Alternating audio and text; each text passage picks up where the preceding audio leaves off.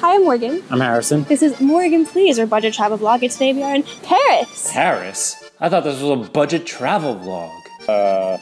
It is a budget travel vlog. Paris isn't exactly budget friendly. It can be. This is a budget travel guide for tons of free things to do in Paris. If I'm going to Paris, I want a full experience. I don't want to miss out on stuff just to be cheaper. Exactly, which is why I can never go to Paris. It's so expensive. It's not too expensive. You can see all the major sites and enjoy Paris the way you want without spending a ton of money. It's possible, it's feasible. We did it, you can do it, and we're about to show you how. First things first, where are you gonna stay? How are we in Paris for over 2 weeks without paying a cent for accommodation? We house sit. So we're just gonna make this really brief for two reasons. One is it's kind of a unique situation, even though you could use our code and sign up for Trusted House Sitters for a good deal off. Most people won't do that. Second off, we'll keep this really short because we talk about house sitting in a lot of our videos. So if you click on one of the top corners here, you can see some of our videos talking more about house sitting, how to do it, and our experience doing that. So with us being a budget travel channel, we are very transparent about what we spend, and we like to tell the honest truth about all of that. So between vlogs and during vlogs, you can see on the bottom right corner, there will be a little ticker that counts up every time we spend money so that you guys can get a good idea of how much it may cost to come where we go. So we're in Paris, we're on a budget. Where to start? Let's start with some culture. So in Paris, there are a ton of free museums that you can visit. Here is a list of all of them. There are also other museums that you usually have to pay for, but for a lot of them, you can actually get in for free if you plan your trip right. On the first Sundays of every month, you can get in for free. So the Palace of Versailles and the Louvre are two museums that you can get in for free on the first Sundays of the month, from October to March. So that was incredibly wrong because Morgan spoon-fed me the information, but I actually looked it up, and the Palace of Versailles is free on the first Sundays from November to March, not October. And the Louvre is free on the first Saturday of each month from 6 p.m. to 9:45 p.m. However, if you're not here on the first Saturday or Sunday of each month, we still have a way for you to get in for free, which we'll reveal towards the end of the video. But today is the first Sunday of the month, so we're gonna visit a few of our favorite museums, starting with Musée d'Orsay. Feel free to make fun of my French in the comments.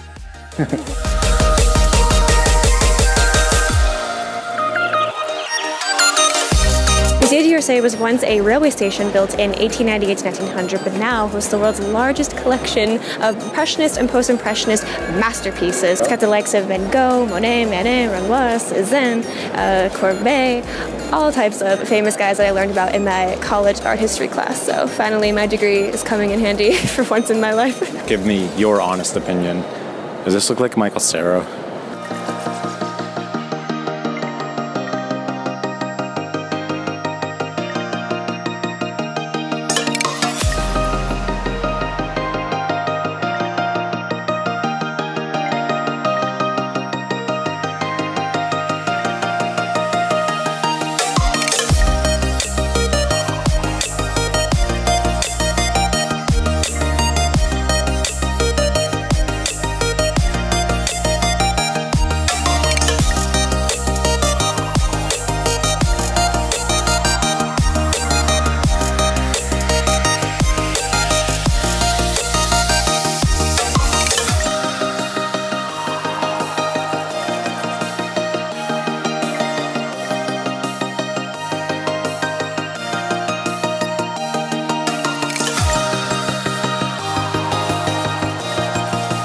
That museum was amazing. So Musée d'Orsay, I know I'm saying it wrong, but it's one of the biggest museums in Paris, and it's so great that once a month you get to go totally for free. If you, by the way, are an EU citizen under 26, then you get to go in for free anytime. And if you're under 18 from any country, you can go in for free.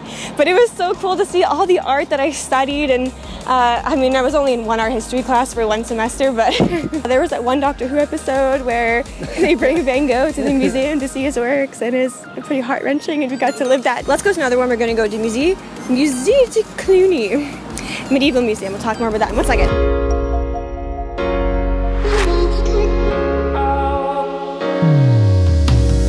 So a half-hour walk away from Musée d'Orsay is the Medieval Museum, or Museum de Cluny, something like that. This is not on the top of everybody's list when it comes to the free Sunday museums, but that's one of the best reasons to come here.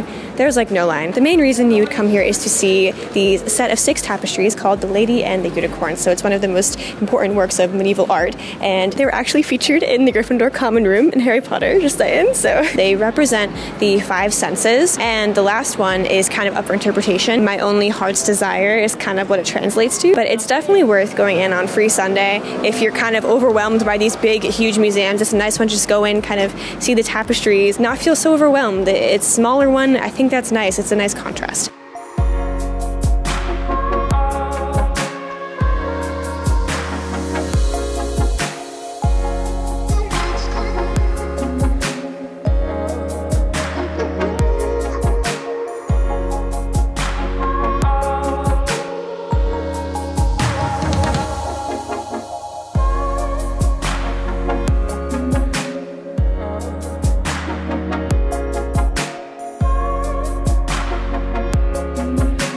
So that's that. Let's go to the next place. Because the Medieval Museum is nearby Notre Dame, we figured we'd come take a walk over to Notre Dame. And yes, of course, there was a horrible tragedy earlier this year and you can no longer go into the Notre Dame, but you can still see the outside of it. A lot of it is still intact. It looks beautiful, and I still think it's worth coming to visit. And around Notre Dame, besides going to see that, it's in the Latin Quarter of Paris. It's a beautiful area with lots of little bookshops and still tiny side streets. It's a really beautiful area to come, get some art, get some books, I don't know. It's a really beautiful area.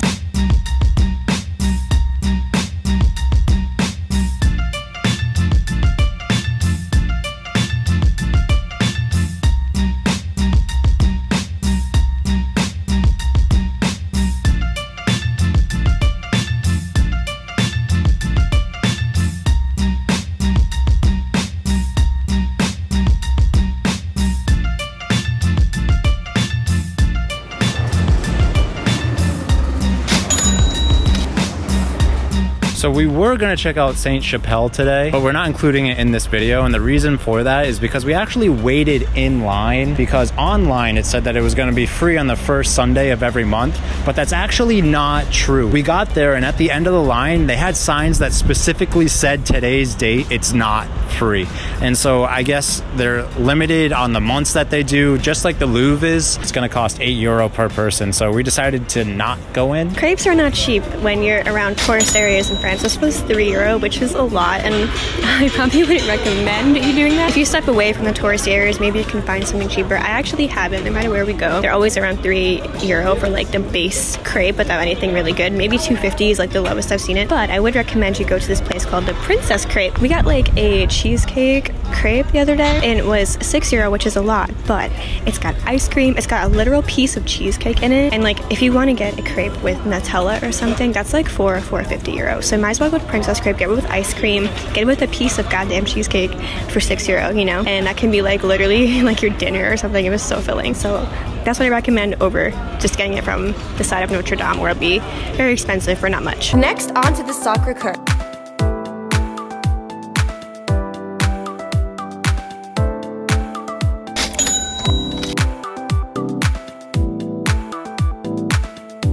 It's a bit of a hike to get up here, but you'll be rewarded with these fantastic views.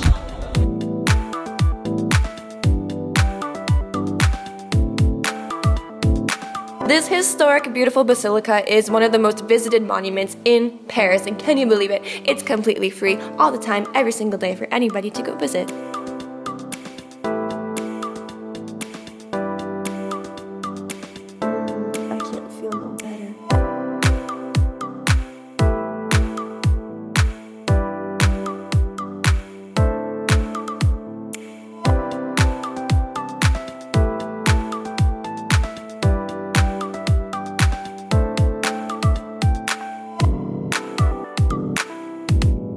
So another huge reason to go to the Sacré-Cœur is actually to check out its surroundings. So the Sacré-Cœur is located in Montmartre, which is one of the most beautiful districts in Paris. There's limited development allowed in Montmartre, so it really retains its village-like feel. And when you're there, you're going to see tons of art and artists, people trying to sketch you, selling their paintings, and the reason for that is because at the end of the 19th century, there were tons of famous artists who lived and worked and made paintings of Montmartre. Some of them included Van Gogh, Monet, Picasso, and Renoir. After checking out Montmartre, we're going to go to our next recommendation, recommendation of where you should go in Paris if you're on a budget but you want to enjoy the best that it has to offer. And this is kind of an unusual recommendation. You may have never heard of this place.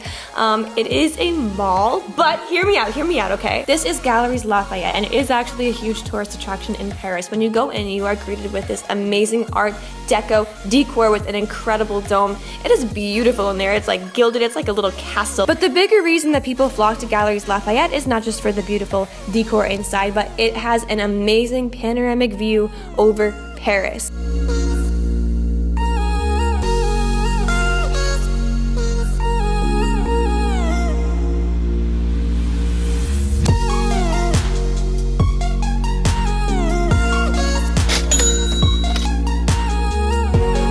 Of course, while in Paris, you must see the Arc de Triomphe, so you can actually pay to go in and go to the top, or you could just look at it from the outside, which is what most people do.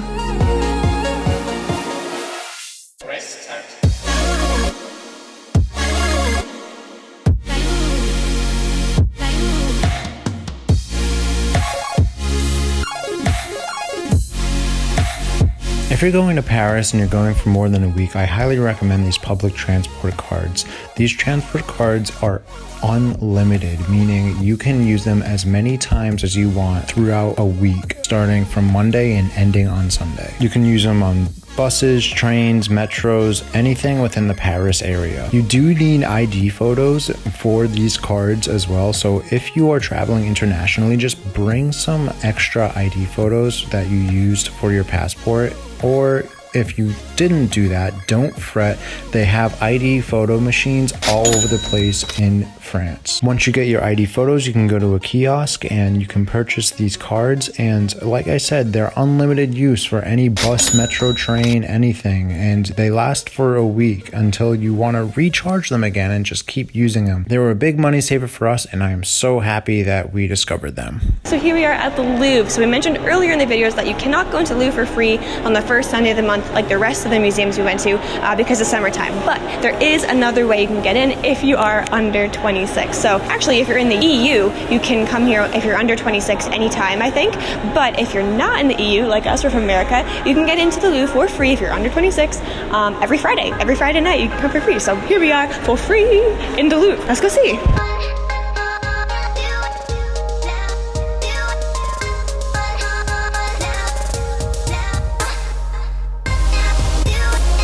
So while everything in the Louvre was absolutely beautiful, I have to say the one underwhelming thing, which I didn't think would be, was the Mona Lisa. When you get into this room, it is super crowded. You can't get within 15 feet of the actual painting, and if you try to take a photo while walking out a little closer to it, there will be someone there that puts their hand in front of your lens, and it did happen to me. If you were hoping to get a very close look at the Mona Lisa, it is never gonna happen. But as for the rest of the museum, all of the artwork is pretty accessible to everyone.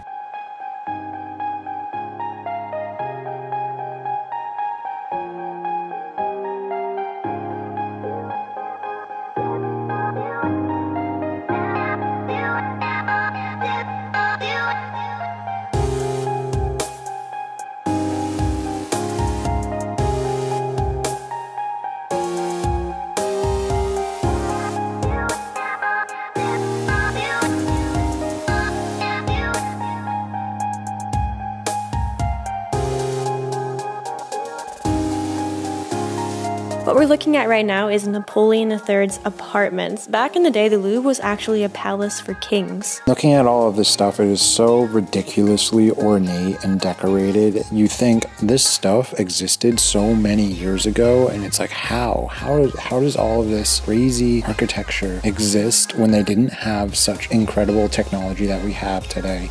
It's so mind-blowing to see this in person.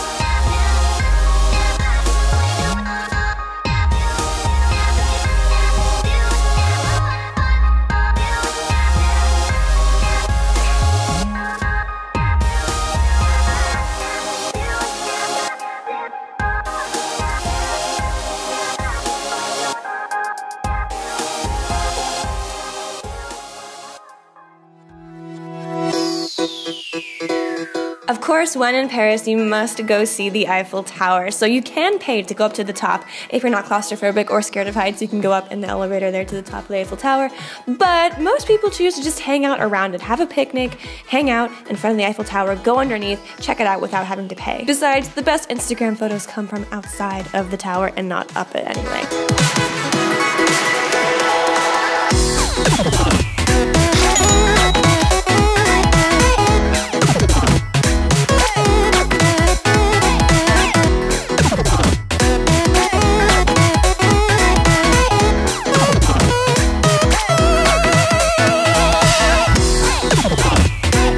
As nice as it was to have a picnic overlooking the Eiffel Tower, I actually don't recommend you do this, and I have 2 reasons for that.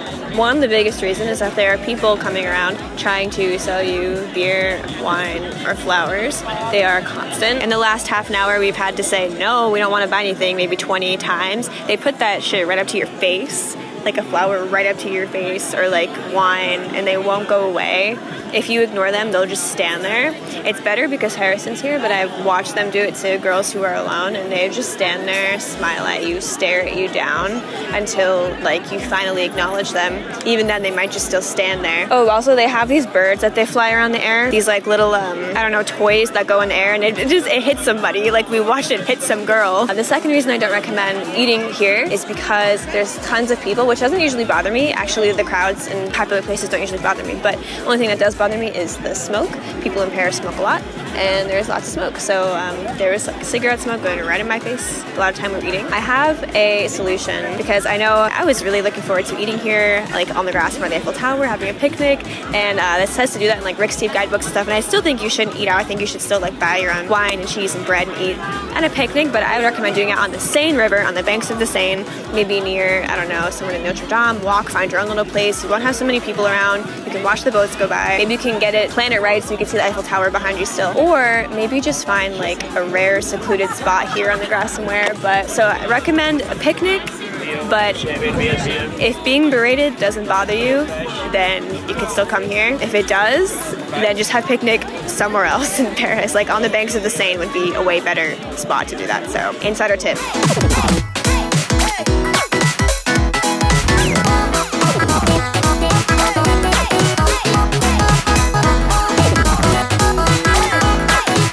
That about wraps up our video. There's so many free things to do in Paris. It's not just somewhere you can only go if you're very, very rich. I hope we kind of proved that today. It's an extremely walkable city. There's tons of things to do for free if you just know how to go about it. I hope you enjoyed. So if you guys are interested in supporting us, you can check out our Patreon. Be sure to hit subscribe and to like the video. Thank you. See you in the next one. Bye. Bye.